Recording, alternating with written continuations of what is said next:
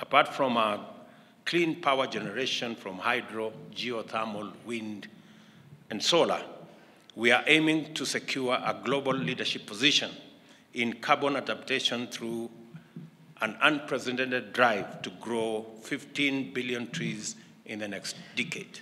And I look forward to the partnership of the Chamber in this endeavor. We also have the intention of following through with our e-mobility and renewable energy. As I mentioned to the Jua Kali here, that we will work with them on e-mobility to change, to refabricate all our e-mobility tools so that we can be able to transit from dirty energy. In addition, we will invest in constructing shared solar-powered cold storage units to reduce post-harvest losses, increase agricultural productivity, and protect farm incomes. Unlocking the true potential of MSMEs in our economy demands that we all collaborate with the private sector. Working together, we will create new opportunities that will transform our economy and our country.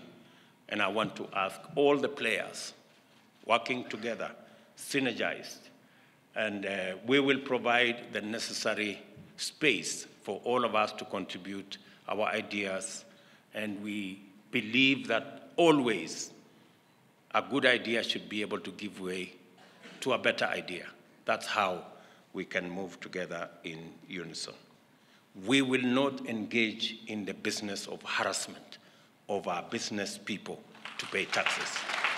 We want to make paying taxes seamless, convenient, and easy for business, because that is how we are going to create the necessary partnership that will enable us deliver public goods using taxes and create an environment for the private sector to create wealth and provide the resources for us to grow our economy and develop our country.